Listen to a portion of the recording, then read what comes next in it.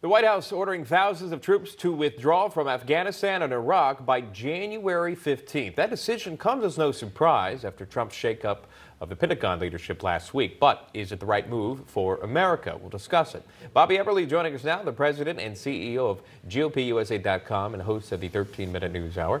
Hal Lambert is joining us, former Ted Cruz National Finance Chair and founder and CEO of Point Bridge Capital.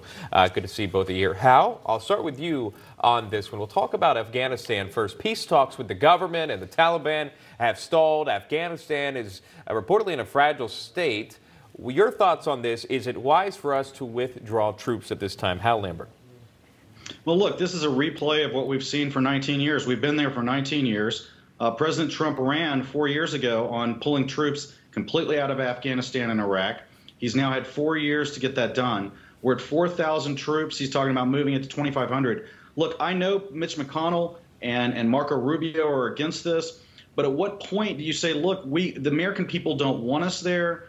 And at what point do you say, look, we can't be the babysitters for another decade? We have to make a decision on whether or not the Afghan government can handle itself or not.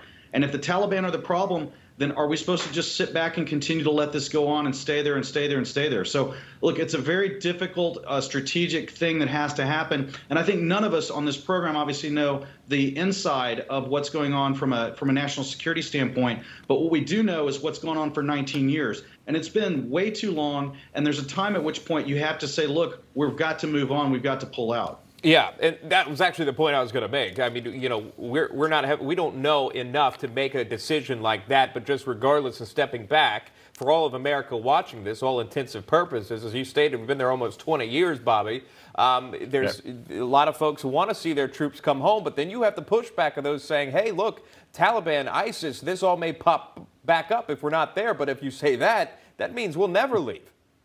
Right, exactly. You have to figure out in your mind and in your policy, what do you want America's role to be in the Middle East? It's crucial, no doubt about it. We want stability, and we saw what happened when Barack Obama just made a proclamation. We're going to pull out of Iraq when things weren't stable, weren't ready, and ISIS went out of control. We had to go back and basically do things again to wipe out ISIS another time, and we saw what happened. But this is different. This is, again, over a 19, 20-year period. We've been drawing things down, and it eventually has to come to the fact where the Afghan government has to tell the Taliban, look, we got to get things in order, because that's the reason we're there. We're there because to keep the Taliban down, which is something the Afghan government should be doing. And how long can we keep doing this? We're going to withdraw another 2,000 troops. Okay, we still have a force there to monitor or educate or train the Afghan government, but eventually they have to do it themselves, and this is the time to do it. Yeah, a lot of the concern is being able to overthrow Afghan government very easily to do so if that is indeed the case. I want to ask you about this one. The new acting Defense Secretary Christopher Miller sent a letter to troops. In an excerpt of what he said, here's this. As we prepare for the future, we remain committed to finishing the war that al-Qaeda brought to our shores in 2001. This war isn't over. We are on the verge of defeating al-Qaeda and its associates, but we must avoid our past strategic error of failing to see the fight through to the finish, end quote of that excerpt there. So I'll bring it back to you, Hal Lambert. While we may see the withdrawal of the troops, as we heard from Christopher Miller, he's saying the war really isn't over. Yeah, that's the same message that we have inside a lot of the Pentagon, and I think that's why President Trump was very upset with him. So, look, the commander-in-chief is President Trump. He's going to be the one making the decision in consultation with others.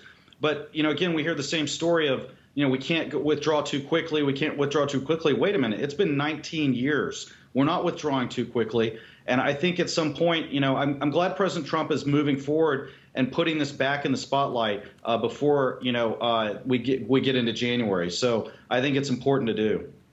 Bobby Eberle, talk to me a little bit about Syria, if we can turn now to Syria. A top U.S. official admitting lying to Trump on American troop levels in Syria. What's your response to that? What do you see in Syria and what's happening there and the leadership here at home?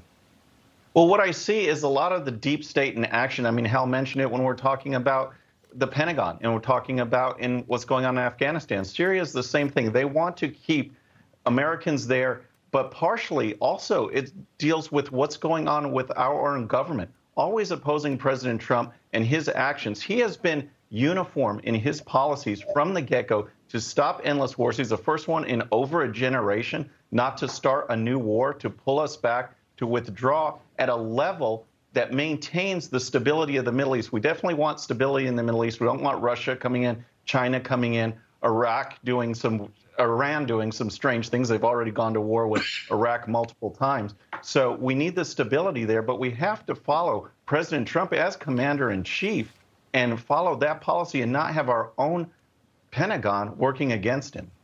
All right, I got to leave it there. I am out of time, but I appreciate both of you being on the show. That's Bobby Eberle and Hal Lambert. Hal, thank you so much. We appreciate it. We'll talk to you soon.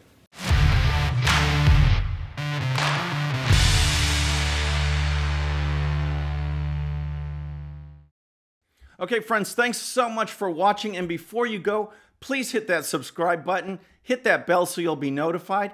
And here's a special video just for you so you can watch even more of the 13-minute news hour. And don't forget to check out GOPUSA.com for the best in conservative news and commentary. We'll see you next time.